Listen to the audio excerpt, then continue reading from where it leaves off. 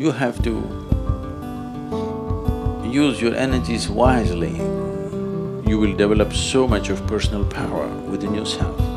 You walk like a king because the power within you makes you walk like that.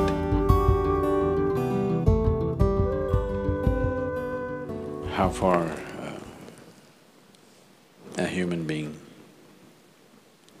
goes in this life,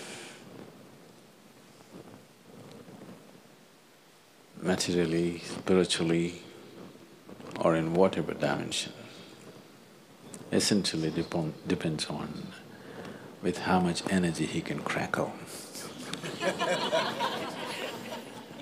Yes.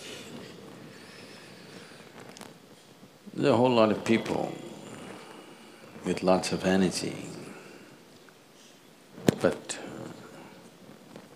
there is no wisdom or the necessary systems within themselves to transform this energy into a kind of a personal power.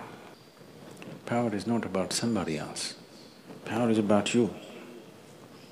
How much of a potential power you are determines the intensity and profoundness of your life and how effective you will become in your life, in whatever area we choose to operate. If this power has to come, you have to use your energies wisely. Energy can be aggregated into power with the necessary wisdom and necessary tools that we employ. Otherwise, energy can be dissipated simply with endless amount of thought, endless amount of reactions and anxieties. I want you to observe your day-to-day life, a simple thing. Just let's say, how many words do you utter in a day? You never counted? Oh, you should. You should. Just make an estimate tomorrow, from morning to night, how many words you utter. Day after tomorrow, cut it by 50% and say the same things. You're not cutting off communication with people. You're still communicating, but with 50% of the words. Your language skills will improve for sure. And you will see, you will develop so much of personal power within yourself.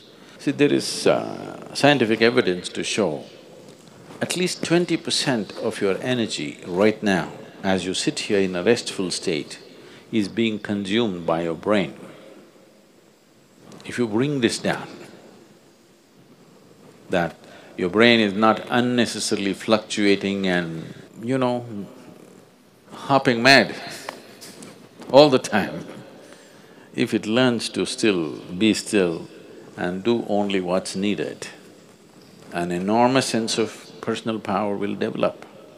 You can't do this with your mind right now. If you try to stop it, it'll hop even more crazy. At least do it with your body. Your words and your physical movements, reduce it by 50%. If you want to look at this, look at this. If you want to look at that, look at that. Don't do this. With your body and your utterances, if you do this, slowly it will also start manifesting in your mind. It will not do unnecessary things.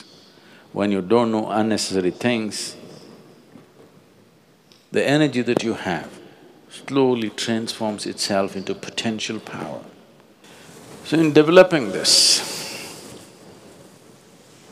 the asanas that you practice, the Surya Namaskar that you do, if you're doing, or whatever other kriyas and other things that you do, is essentially to develop this power. This should not be dissipated in unnecessary action. Right now you cannot curtail the number of thoughts you're having in your mind. That also can be, if you just bring in a reverberation within you, a simple mantra. If this is going away crazy, simply chant for some time, create a certain reverberation. You will see it will generate enormous amount of personal power.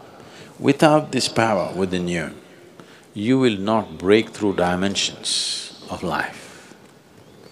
Life, right now, for most people,